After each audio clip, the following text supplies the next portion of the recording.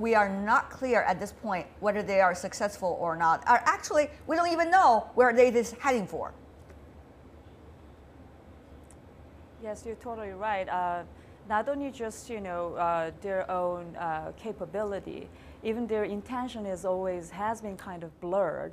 But I do think they still do have a kind of firm intention, and I guess their firm intention is estranging us. Here, us refers to six party minus North Korea, which means again the South Korea, China, Japan, the United States, and Russia. They do know how differently we react to the different range of missiles. So I do guess that's my only guess, but I do guess they want to, they intend, again, the diversify the reactions from us. That's right. The rest of us. There are diversified reactions, and I'm going to mention one of those, which might be coming from China, that is, or North Korea, that is, there are military exercises going on between South Korea and the United States. Mr. Walsh, according to Pyongyang, that is exactly what happened, and that is exactly what led to their test of missiles. Yeah, so I have, let me offer, I don't know if it's true, but let me offer a very different way of thinking about this. Every year we have military exercises, and every year North Korea does something in response to those missile exercises. Those military exercises. And North Korea's been on this unbelievable testing pace. They're testing, dozens every year. So the idea that we're going to stop testing seems unlikely to me. We're having war games. They're going to do testing. Okay. But it may be that they have dialed it back a little, right? These were 3 short-range missiles. They're not ballistic missiles. They don't form the same sort of threats that other missiles were. They can't carry a nuclear warhead. So this allows them to test, that is to say, to respond to the military exercises, but turn it down a notch. And it may be, and I have no idea, that the U.S. military exercises turned it down a notch. And so both sides are doing what they normally do, but maybe at a little lower level to signal that we still want to be able to talk to each other and that possibilities still remain. That would be an alternative. Here it comes. Here it comes. The real question, Ms. He. It's up to you to your answer. So, despite all of these things going on, the military exercises, South Korea, United States, and the North Koreans set 3 projectiles. We don't know exactly where it's heading for. Are they all dramas on the very surface? Beside these drama, under it, there are real things going on? Or, actually, Ms. He, all these dramas are exactly all the things that are going on? What would you say? Yeah, on the surface, it's like a kind of drama. But beneath that, I think both of the two sides that are testing the water, testing the bottom line of those policy. Because we all know earlier the August, those two almost stand off and even threatening use the nuclear power. So from the DPRK, they're threatening targeting the Guam Island, and also from the U.S. perspective, even President Trump saying all the world we are going to see unprecedented nuclear power. So this is quite very unprecedented, this kind of standoff. So I think that both of them, they're testing the water to see what is the bottom of this policy.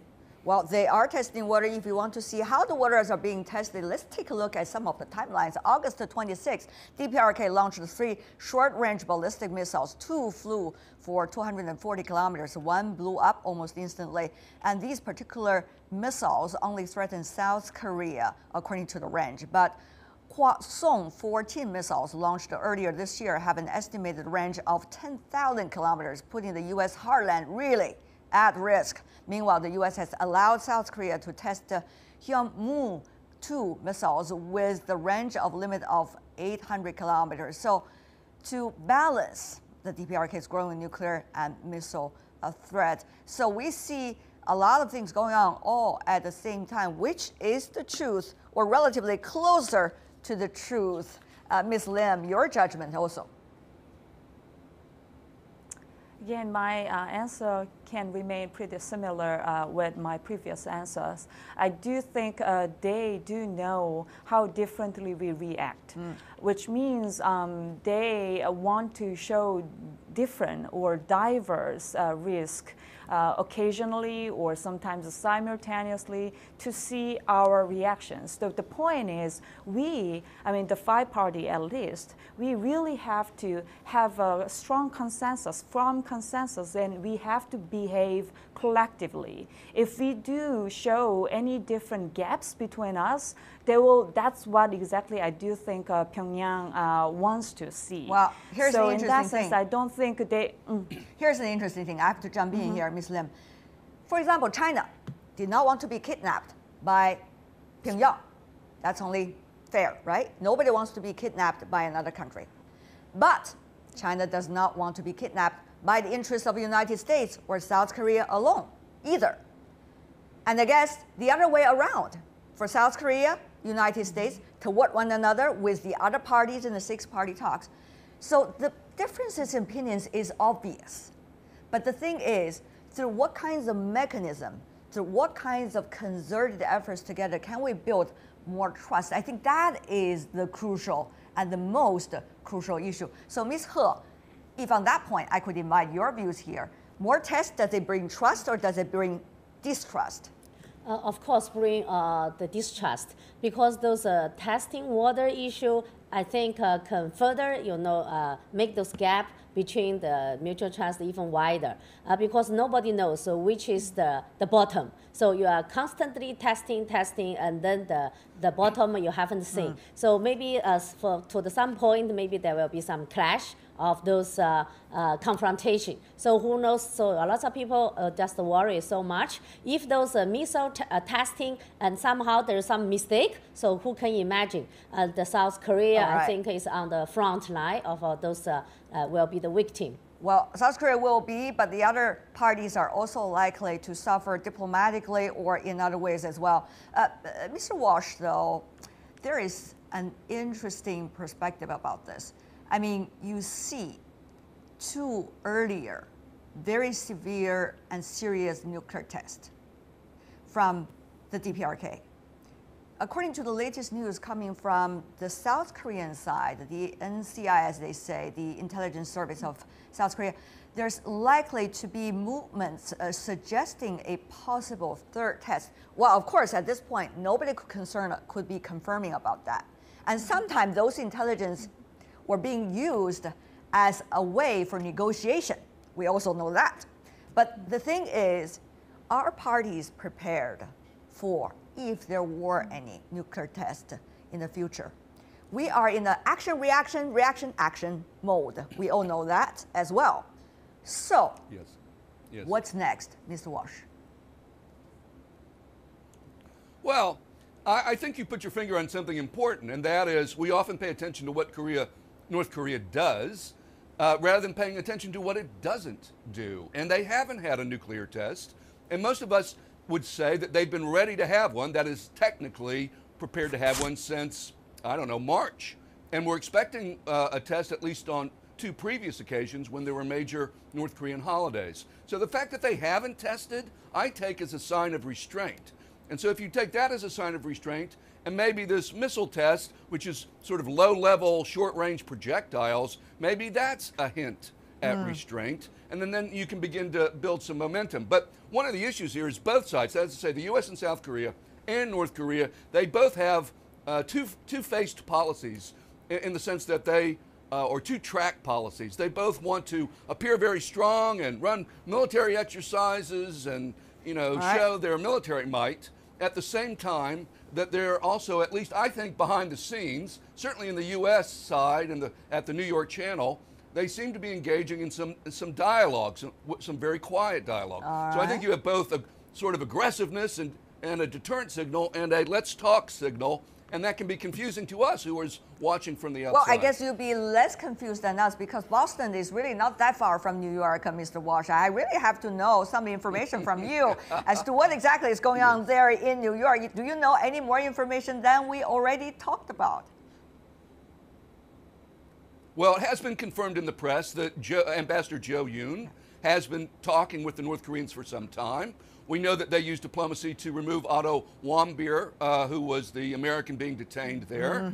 And those talks have continued. And you had over the weekend Secretary Tillerson, whose comments have really evolved over time, you have Secretary Tillerson emphasizing peaceful resolution to the issue and use of diplomacy. By diplomacy in this case, he means sanctions and pressure. But in any case, he emphasized the word peaceful in his description of the U.S. policy. Right. So I do think there's been some movement, and much of it is behind the scenes. But I haven't been sitting in on those meetings. Right. Ms. Lim, actually, it's not just Secretary Tillerson. It's also the U.S. military officials in the Pacific region that have been talking about peaceful solutions, not through military means, not long ago. So are we seeing signs of both sides trying to calm down the water, at least for now, and allow just a window opportunity, as slight as we could have at this point, for some talks? Are we really seeing the first light of the tunnel? Compared to 2-3 weeks ago, I mean, we really did see a kind of high tensions, verbal tensions between the Washington and the Pyongyang. Compared to those moments, of course, it looks like it has come down. But underneath the surface, probably the fundamental momentum didn't disappear or didn't change that much, which means we always do have this kind of potential risk. So probably, again, of course, I can't agree more. I mean, with the Mr. Walsh, at some point we really need to have a dialogue fully with the Pyongyang. But again, I want to really suggest. I mean, the rest of us really have to have a consensus before again the Pyongyang and Washington or whoever Ms. or Lim, even six Ms. party Lim, talks you will keep be on talking fine about too, but consensus. yes, You keep on talking about consensus, but it's not easy, especially after what have all happened. There were tests coming from DPRK at any time that could be possible, missiles, projectiles, and could be even nuclear. And we don't know what the reaction is going to be from all sides. Secondly, you also got a lot of things going on between even China and South Korea. The THAAD deployment, for example, China and Russia see as a permanent threat to these two countries. When you say we have to have a consensus, where does the consensus come from if those difficulties are not being solved? Ms. Lim.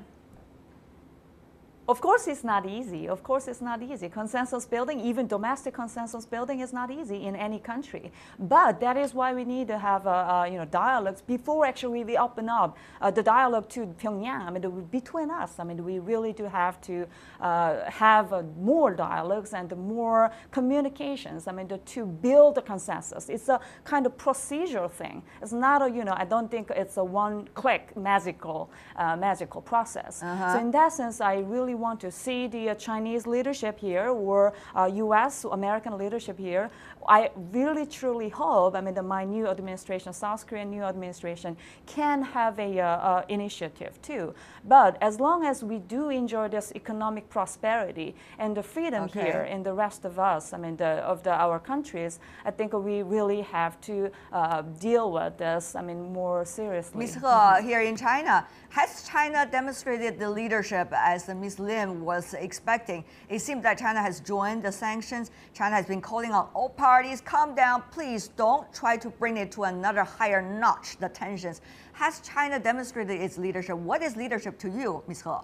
Of course, I think China has been always serving this kind of mediation role. This is kind of leadership because our colleagues mentioned this consensus, the consensus building. But the consensus building, of course, needs a table. That's a negotiation table. So this negotiation table, China has been offered a long, long time ago. That is six-party talks. But unfortunately, these six-party talks hasn't generated good results because of those mutual trust that hasn't been built on. Right. Because those mutual testing water issue, I think has been, upgraded those level of both those arm race, and then we see those bad consequences has been show up one by one. The THAAD deployment in South Korea, and also this testing also make this North Korea's their, missile building now becoming more capable than before. And also from the U.S. side, they joined together with South Korea and then make those joint drill also upgraded one one by one. So I think right now, China's leadership shows another way. That is the idea now we put forward. It's called a double suspension. So one suspension is those joint military drill should be halt, should be suspended. And also we can push the North Korea also suspended their missile test. That's right. You know what? At the very beginning, double suspension, it has not been reported in any other country rather than China. And toward today, we are hearing enormous amount of reporting in South Korea and in the United States as well through public networks and even some of the networks that are quite hot these days on social media talking about double suspension. What does it really mean, Ms. Walsh? Are we, all parties, getting ever closer to a consensus about that? There has to be some carrots and sticks together. It cannot be just sticks all the time. So Ms. Walsh, you have to help us find a way. Where is the central point to you? Well, I'm doing the best I can. Thank you. Please. That's a joke. Oh, well, come on. You know, I think the consensus, I think there is, I agree with my colleagues that diplomacy will work best if everyone's on the same page. Now, that doesn't mean we're all going to have the same identical views because we don't have the same interests. So we're going to disagree about some things, but the question is whether you can still agree about the core. And it seems to me that China's core policy here is denuclearization, which they've been quite public and quite direct about. Right. And that is the policy of the United States, denuclearization. And it's the policy of Japan and South Korea. So I think there is some consensus there. I think as tensions rose, especially 3 weeks ago, when people started to get really, really nervous, then the paradox is the more dangerous things become, the more people try harder for a peaceful resolution. I think what we're going to have to do is wait for the conclusion of these exercises and then see if things pick up with momentum with the conclusion of these military exercises. Is that really what we're facing right now? Ms. He, final words from you, very briefly, one sentence or two. Yeah, I think, of course, the interests are shared the same thing, denuclearization. But the process maybe now is different. Some are saying using the war as a threat weapon. Some are saying the negotiation should be the right access. All right. Ms. Lim, one sentence for you as well. Again, I think we can work together, definitely. The more important thing is how strong a will we do have.